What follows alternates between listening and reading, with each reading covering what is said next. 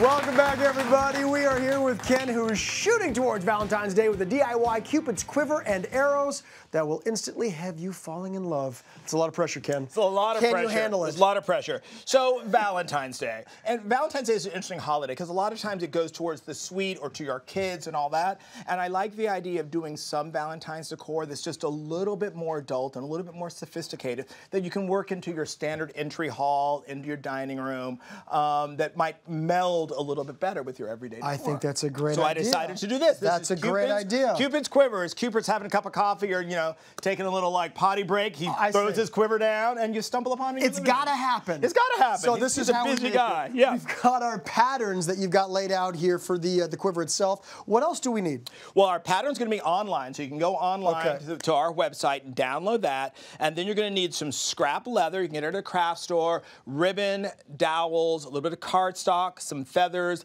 leather punch, twine, paint, Mod Podge, and a little glitter. A lot of that you're already going to have in your craft kit, so just go and start rooting around. I like that materials list, by the way. Okay, so firstly, we are cutting out. Right. Cut out your pattern. Okay, very good. Trace it onto your leather, and then you're going to go ahead and cut out your leather. Okay. I've already cut this one mostly out. You're using scissors here. Could you use a rotary? You know, a rotary cutter, it's a great question. A rotary cutter is really great for leather. It's going to give you nice straight lines. Okay.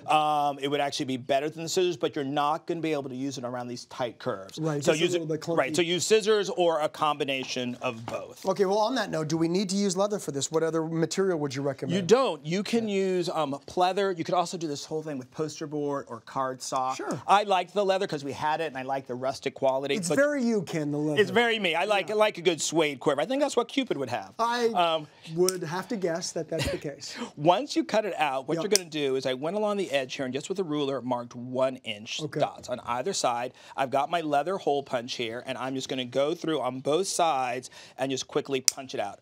Obviously, if you're using cardstock or anything like that, you can just use a regular hole punch. Okay, great. Go ahead and punch that out.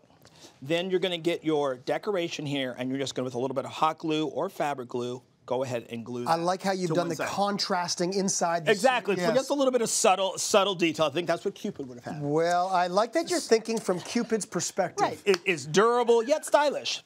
Okay, now you're going to lace it up. All I did was get pink ribbon, tied a little bit of tape on the end so it would hold, and then I'm just going to go through and tie it just like you would, you know, tie a shoe or what have you. And the ribbon really is, I mean, I think that it's got a lot of sort of impact there. You chose a nice pink, bright ribbon to kind of contrast some of the more neutral colors of the quiver itself. That's exactly it. When you're doing this, you don't want it to become sort of Sherwood Forest sort of quiver. So you want to sort of find a happy spot between your cute Valentine's Day and your more sort of sophisticated rustic. Fantastic. So I think the pink just does that. Okay, So we got that's that all done. Now we're going to work on the strap a little bit. I'm going to test you're a father of a daughter with long hair, as am I. A little bit of braiding. What I have here is I paired up a wide ribbon and a short ribbon and a piece of rope.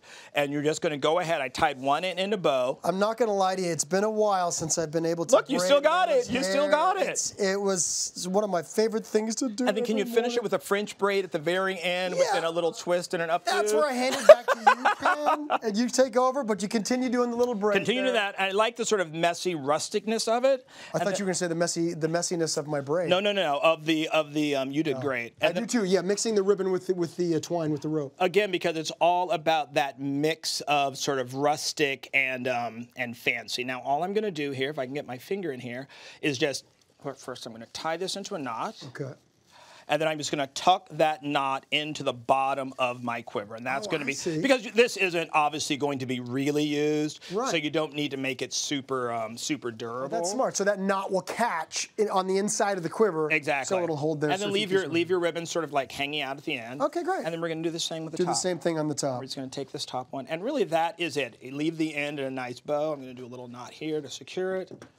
Look how good that looks too. Right. And then you've got this sort of rustic, sort of half dainty, half sweet. He's good, everybody. There we go. But we're not done yet. We want to go through some. We got to do our arrows. Yeah. So for our arrows, there's what you're going to do is cut out an arrow pattern that's just like this here. Yeah. All you're going to do is fold that in half, and that's going to give you sort of a three-dimensional arrow. Great. Hit that with a little Mod Podge and glitter, and that's going to be your arrowhead. And then I got an 18-inch dowel, and I'm going to take this sort of metallic paste, which we have, and I love.